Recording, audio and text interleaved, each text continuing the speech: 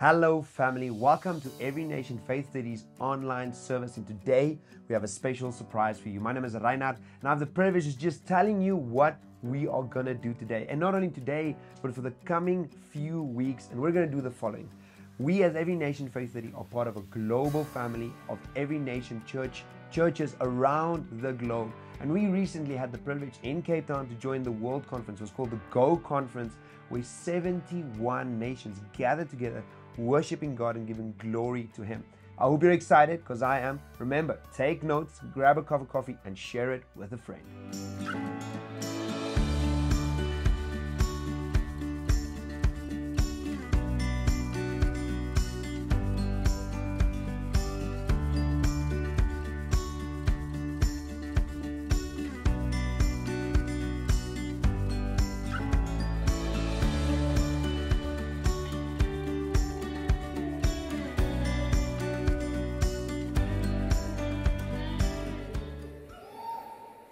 I want to echo everything that the previous speakers have said. I join in union to say thank you to all of the leaders for the opportunity to share God's word. They know this, but I just wanted to say it out loud because honor is important to me. I know that I'm standing in comfort because of someone else's inconvenience. And so thank you. And then to the South African team. Wow. Wow. Thank you. It's good to be home. And if you don't understand what I'm saying, I'm going to explain it to you. I like to call myself Niger-American. I was born in the US, but raised in Nigeria because that is where I'm from. My name is Bomi, formerly Awokoya, now Roberson. Left Nigeria, came to America, met the love of my life, who puts up with me. And God's blessed us with a wonderful family. And so this is important for you to know, because when I start to share God's word, I get a little passionate, and then my accent goes from American accent to Nigerian accent. Okay? I promise I'm not schizophrenic. I'm just Niger-American. In July, one of our staff members, who's also, his wife is a friend, sent us a text. I say us because she sent it to myself and some of our elders and deacons at our church back in North Carolina. And she said, please pray. I went to the doctor this morning for a normal checkup. She was in the last trimester of her pregnancy, and at this point was just going for the regular weekly checkup. She went in, but came out with some news that was very disturbing. You see, before she sent that text in July, she had shared with me months before and mentioned that they had told her she had a condition. It's placenta previa, which means that the bag that God's created to provide nourishment to the baby while in the womb has now become a threat to the baby. But thank God for medical intervention. They know how to, our prayer was, we were praying that everything would resolve. But now, not only did that not resolve, but this same bag was now a threat to her. And so the options they gave her were this. You have a hysterectomy, meaning you're not going to have any kids after this, or you could lose your life. And this is a woman that has just, she said to me, I was just getting so excited about having more kids. I don't know about you, but that is what it feels like to be between a rock and a hard place. And so I received this text in July, and I was, as the shepherd, the leader, the friend, I was going to send her a message or give her a call, and I started to rehearse in my mind what I was going to say. You see, because as a leader, you have to watch what you say so you don't set expectations too high. Or at least that's what I thought. Because I just didn't know how it would go. So I was rehearsing in my mind okay, maybe I'll tell her, look, whatever happens, God is still good. We're going to believe. And I'm playing all this, and I lift up my phone to give her a call. I'm dialing her number. The Holy Spirit stops me. And he says to me, here you are, steeping yourself in John 11 in preparation for the World Conference, the Gold Conference, to talk about faith for miracles. And you are cowering behind fear that maybe God would not come through. And then he asked, anytime the Holy Spirit asks a question, it's rhetorical. You don't answer. And then he says, could it be that the Lord has allowed this, or just wants to use this to reveal his glory to her and to honor his name, and you can see his power? Y'all, I lifted up that phone. I said, listen, we are going to believe God today. We are going to trust him that not only would you give birth to this baby, but you will have more if you so choose, according to the will of God. But I wasn't the only one praying. There were all of us joining together in prayer. And a week later, if we could show that picture.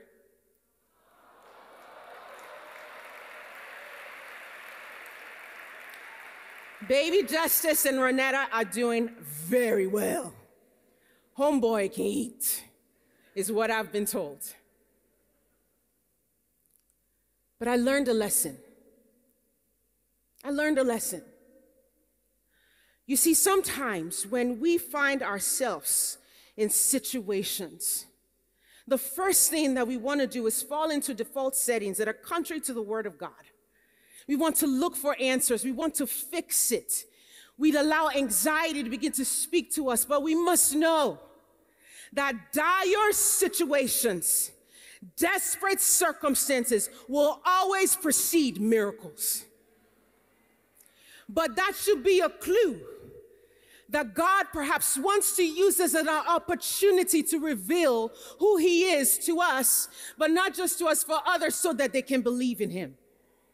So the lesson that I learned is that there's faith for miracles today, but it is ignited by hearing a word of God and sustained by a belief in Jesus. There's faith for miracles today, and it is ignited by hearing the word of God and sustained by belief in Jesus. Let's pray. Holy Spirit, you want to do something new this morning. And I ask that none of us will miss it. Lord, take this word, multiply it however you so choose. But by the time you are done, Lord, we ask that we will walk out of those doors and we will never be the same.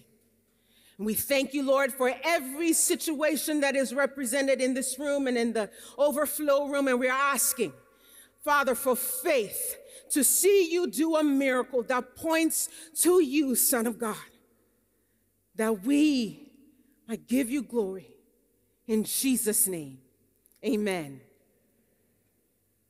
You see, the reason why I was afraid at first was because there was fear. And the Bible says that perfect love casts out all fear. So when I feel afraid, it's because in that moment I am not receiving or understanding or seeing love in the way that I should. And so what I'm doing in that moment is I'm looking at God's love from the lens of my circumstances instead of looking at my circumstances from the lens of God's love. See, when you understand how much God loves you, what happens is then there's no room for fear. It actually invites faith. We see this in the context, in the main text that I want to share with you, which is out of John chapter 11. I'm going to read the text I'm reading is actually what I like to call the hinging point, but I'm going to walk you through this chapter from verse 1 all the way to verse 45. But in John chapter 11, verse 17, this is what happened. When Jesus arrived at Bethany, he was told that Lazarus had already been in his grave for 4 days. Everyone say 4 days. We got to remember that. Bethany was only a few miles down the road from Jerusalem, and many of the people had come to console Martha and Mary in their loss. When Martha got word that Jesus was coming, she went to him. But Mary stayed in the house. Martha said to Jesus, "Lord, if only you had been here, my brother would not have died." Jesus, if only you had been here, I may have received my visa. Jesus, if only you had been here, maybe we would have gotten the building for the church. Jesus, if you had come when we asked you, maybe this relational dysfunction in our staff or with whatever challenge is happening may not have happened. Verse 22, but even now I know that God will give you whatever you ask. Jesus told her, your brother will rise again.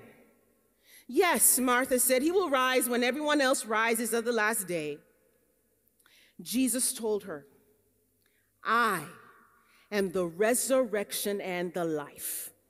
Anyone who believes in me will live even after dying. Everyone who lives in me and believes in me will never die. Do you believe this, Martha? Yes, Lord, she told him. I have always believed you are the Messiah, the Son of God, the one who has come into the world from God. Mary, Martha, and Lazarus were friends of Jesus. Jesus would come to Bethany, recline in their home. They had not just a high acquaintance relationship, there was a fondness. And so when their brother Lazarus was not feeling well, and it did not look good, it did not look good at all, they sent word to Jesus. They pulled the influence card. I know someone somewhere in high places, so I'm going to call on that person. But when the message got to Jesus in verse 4, listen to what Jesus says. He says, but when Jesus heard about it, he said, Lazarus' sickness will not end in death. No, it happened for the glory of God, so that the Son of God will receive glory from this. And then I want to point, he says, although Jesus loved Martha, Mary, and Lazarus, he stayed where he was for the next 2 days. This is Jesus, who, when a synagogue leader told him to come pray for his daughter who was very sick, that was Jairus. This is a synagogue leader. Synagogue leaders did not like Jesus. But the synagogue leader, goes to Jesus, and it says immediately Jesus goes to Jairus' house. Even on the way to Jairus' house, a woman who is desperate for 12 years, had dealt with an issue with blood, touches the hem of his garment. She's healed instantly. He stops to minister to her, and then he goes to Jairus' house, where he actually raises his daughter from the dead, because she dies from the sickness right at that, in the moment that Jesus is ministering to the woman with the issue of blood. This is the Jesus that they're talking to come, and he stays 2 days on purpose. Not quite related, but maybe related to my message. This is a word of encouragement for you. Sometimes divine delays are for divine appointments. Just because he did not show up does not mean he did not hear about it and that he doesn't have a plan. And so in this moment, they're like, they had a relationship. They said, the one whom you love, the one whom you hang out with, the one who knows you, the one who calls on your name, the one you love to spend time with is sick, and Jesus waits for 2 days. But here's what I want you to catch in this. When the message came to Jesus, Jesus spoke. Jesus had something to say, which brings me to the very first point, that faith is ignited by hearing the word of God. Do you know that God has something to say about your difficult situation? Do you know he has an opinion? But see, the problem is when something happens, as I said earlier, instead of going into the word, what happens is we go to our friends, we go on social media, we search Google, we listen to the news, we listen to past experiences, and then we begin to filter our situation based on that. But Jesus has a word. And he has a word because let me break this down for you. You see, John, the guy in the gospel, John's intent in writing the gospel is he's showing us that, he's proving to us that Jesus is the Messiah, the Son of God, and he's using different specific miracles to show us that. But when he starts his gospel, he starts in the very first chapter, he begins to define who Jesus is. And he says, in the beginning was the Word. And the Word was with God, and the Word was God. And he goes all the way down to verse 14, and then he says, and the Word became flesh and dwelt among us. So Jesus is the embodiment of God's Word. And then in Hebrews 4:12, he goes on to say that the Word is living and active and powerful. So when you hear the Word of God, it's supposed to be doing something in you. But he doesn't just stop there. In Romans 10:17, it says, then faith comes by hearing, and hearing this living, this powerful, this active word. So that's why it's important that we hear what Jesus is saying. So in this situation, Jesus indicates and has already said what he was going to do and the purpose for what he was doing in this situation. God has something to say about the predicament that you're in. Some of you came to this conference and you're like, God, if you don't show up, I don't know what's going to happen. You're dealing with marital challenges that nobody knows. Your children are not where you had hoped and expected them to be. In fact, some of you are dealing with some desperate situations, managing your text messages right now. But God has a word. You see, the challenge is, in addition to maybe listening to other things, instead of going to the Word of God first, is that we allow other things to begin to help interpret what's going on. You see, my second son started a new school recently, and his teacher sent us an email and said to us, please, we'd like to have a meeting with you. And I'm not going to lie, I was so nervous. I didn't know what they were going to tell me. He's not a good fit for this school, because he was already faith getting into that school. It's a great school.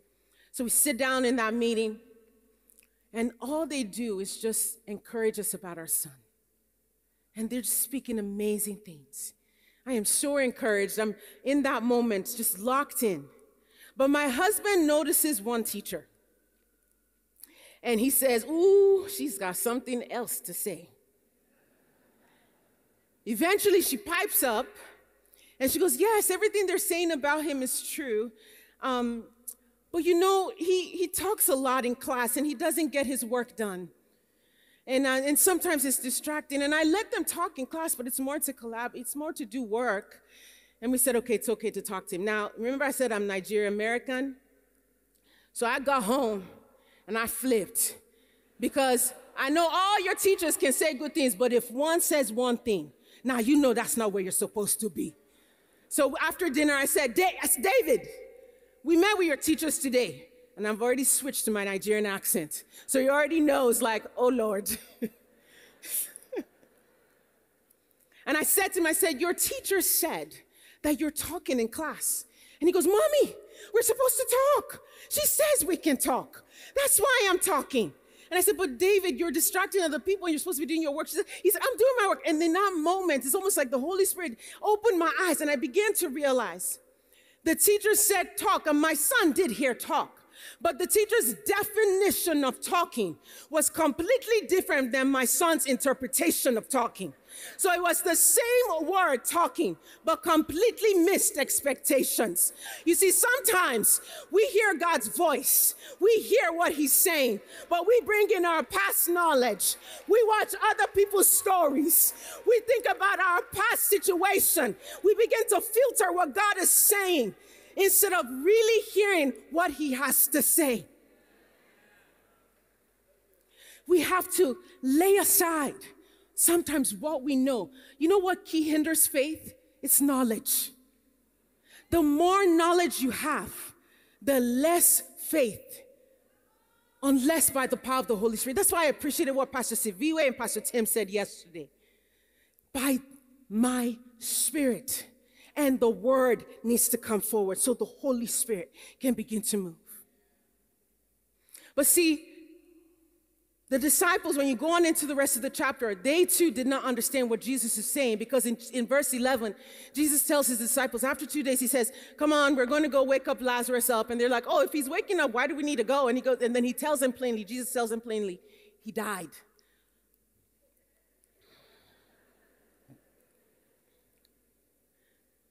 In verse 4, he just said his sickness will not end in death.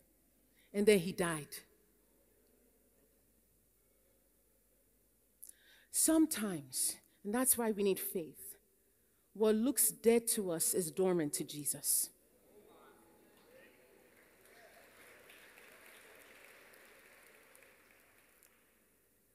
And they still don't get it. That's why they were concerned about Jesus getting stoned, if you read the story. They were taking previous experiences and filtering the word of God. But someone else that does this is also Martha. Because Jesus comes to her.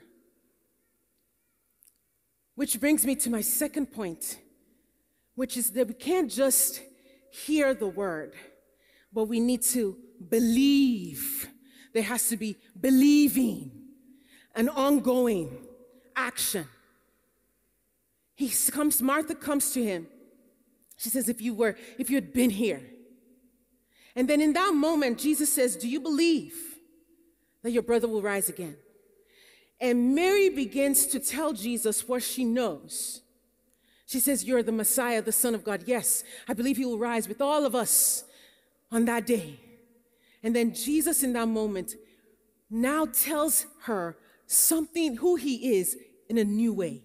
And he says, I am the resurrection and the life. And Martha still misses it.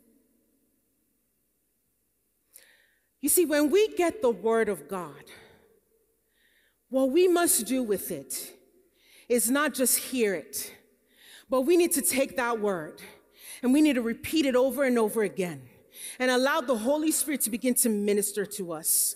We need to take that word and begin to pray it. Because you see, in 2 Corinthians 5:7, it says, we walk by faith and not by sight. It also says in the New Living Translation, it says, we live by believing and not by what we see.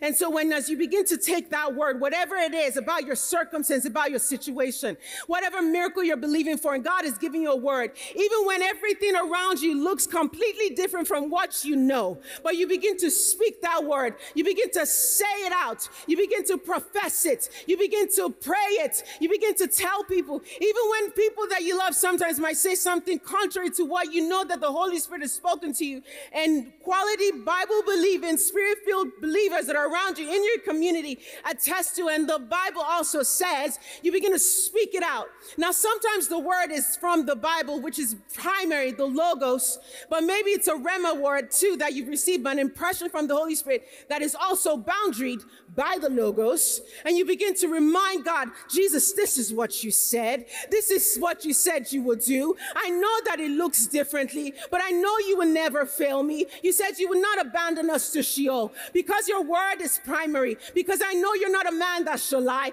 I'm going to hold on to this word. You see, when we begin to believe the word, something happens to us.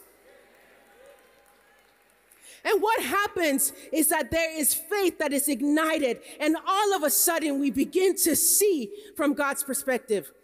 I don't know if most of you would do this, but we are new to South Africa, so we did everything that every tourist would do. So we went to Table Mountain. If you haven't done it, it's beautiful. But here's my point. We were driving up Table Mountain and we saw Lion's Head. And I remember my husband and I were talking. I was thinking to myself, why will anybody want to hike up that mountain? Absolutely not. But if you love it, God bless you. You're my hero. I just want you to know I'm just going to live vicariously through you because I ain't doing it. And so we see Lion's Head. It's huge, steep, it's big. And then we get on the cable car because, you know, I'm not hiking Table Mountain. And we go up, and we go up, and we go up, and we get to the top. And we walk just a few yards, and I look to my left. First of all, I see the whole Cape, and it's beautiful. The water, the landscape, gorgeous. God is creative. I mean, he's so creative. And I look down, But then I look to my left, and Lion's Head is just right here. And I'm like, you mean Lion's Head is shorter than Table Mountain?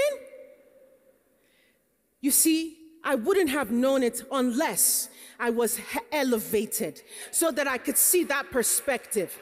You see, sometimes our situation, the things, the desperate, dire circumstances, they look like Lion's Head. But when you get the word of God in you, when you begin to believe the promises of God, when you begin to pray it out, all of a sudden, you just rise up to the perspective of God Almighty. And that thing looks so small, so puny, so possible. Why? Because now you have the word of God in you, and you are beginning to see from the perspective of the Holy Spirit. And you're not intimidated. If I sound a little passionate, it's because there's some things in my life, and I'm looking at them right now, and I'm saying, not today. Not today, and not ever. You see, when we get that word in our lives, we begin to see, you know what's interesting? Jesus consoles Martha, and then he says, where is Lazarus? They take him there. And he tells them, roll the stone. In fact, let's go there. Verse 38, John 11. Jesus was still angry as he arrived at the tomb. A cave with a stone rolled across its entrance. Roll the stone aside, Jesus told them. But Martha, the dead man's sister, protested. Lord, he has been dead for 4 days. The smell will be terrible. Jesus responded, didn't I tell you that you would see God's glory if you believe? So they rolled the stone aside. Then Jesus looked up to heaven and said, Father, thank you for hearing me. You always hear me. But I said it out loud for the sake of all these people standing here so that they will believe you sent me. Then Jesus shouted, Lazarus, come out.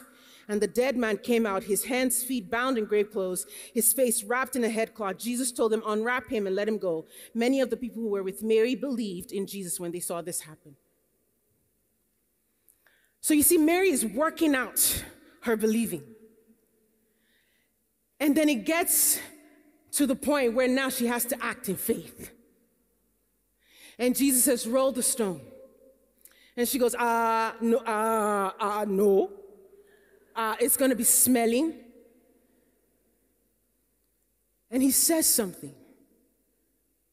She says, it's going to be smelling because it's decomposed. Some of you God is sending you to different countries, but you're dealing with immigration issues. You've been denied. And you've said to yourself, it's over.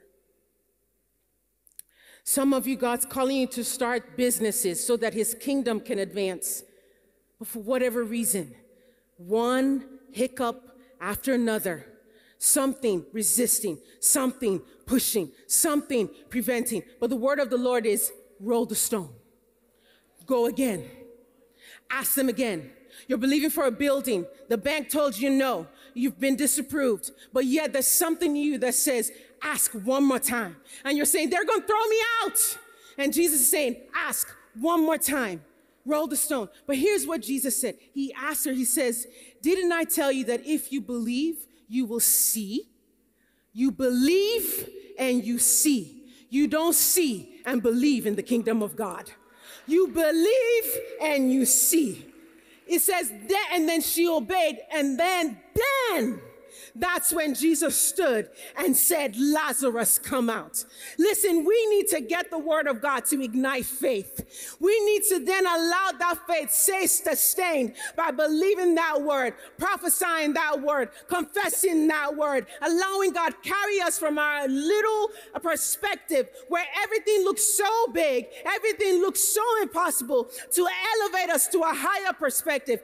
And doing so would help us to understand that this thing that we need a miracle for is not an opposition. It is an opportunity for Jesus to step in, for Jesus to do something that we have never seen him do. See, a lot of times we go into these situations with our own frame of reference of what has already happened. But Jesus wants to do something new. Martha and Mary had faith for Jesus to heal Lazarus. I wonder if they had faith that he would actually raise him from the dead. He wants to do something new.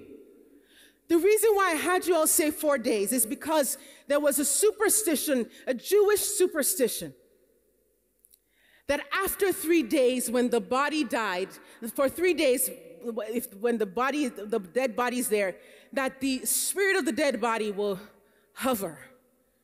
But after 4 days, the body spirit will leave, and there was no return. That's when Jesus wanted to show up, because he wanted to show the world that he has authority over life and death. So what is decomposed, what is said to be disapproved, what is said to be no more, what is said to be irreversible, what is said to be irreparable, that he has the power, he has the authority to change the narrative, to change the story. It's not over just because some man said it's over. It's not over because of some person said it's over. He has and always will have the final say.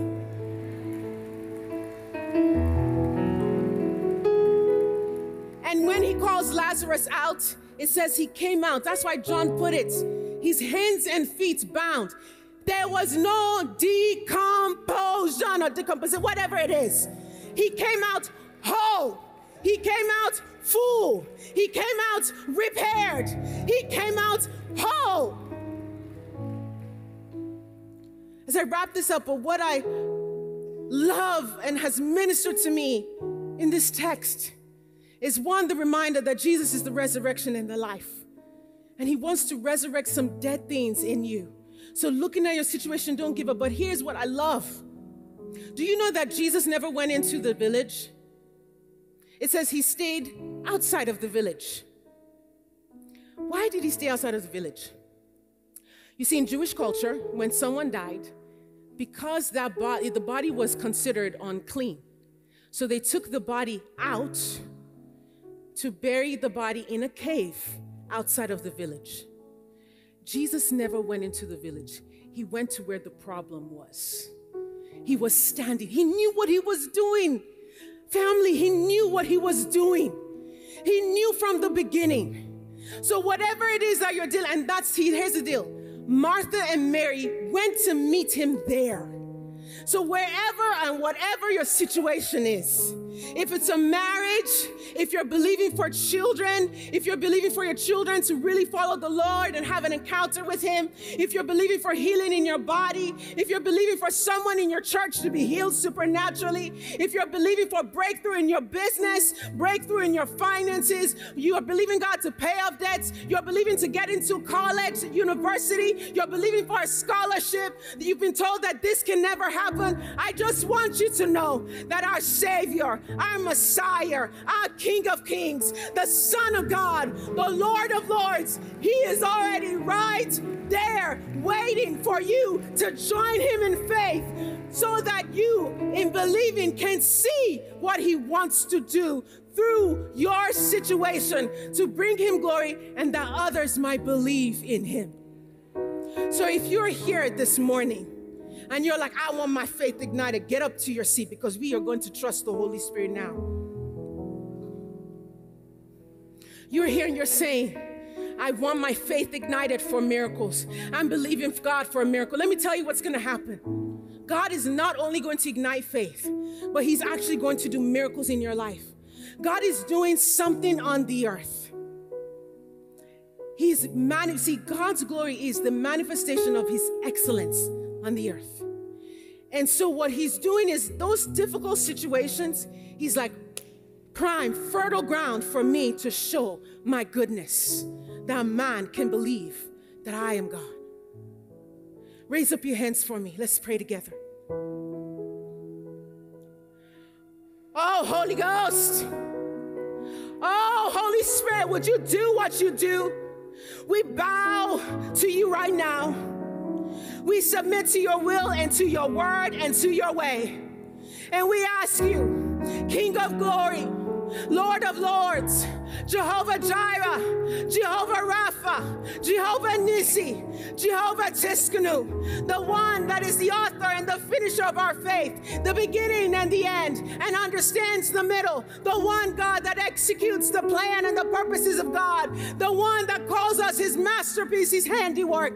God, we thank you that you do not abandon us. You have not forgotten us. And right now, together in faith, we ask you, Holy Ghost, ignite our faith. Holy Spirit, ignite our faith. We ask for your word, oh God. We ask for your word, a refreshing word. We want to see you as the resurrection and the life. We want to see you as King of Kings. Lord, manifest your glory. I prophesy, pray right now in the name of Jesus, that every womb that is closed be opened according to the perfect will of God. In the mighty name of Jesus, every dead relationship, every irreparable relationship, oh God, that is not reconciled, I pray your reconciliation in the name of Jesus. Lord, we ask, God, we call all of the children that we're believing for that have chosen to walk away from you in the north, in the south, in the east, in the west. We call them right now before you. We say, great is their peace because they are taught of the Lord. They will stand as pillars in your house that will glorify your name, even right now in the name of Jesus, wherever they are.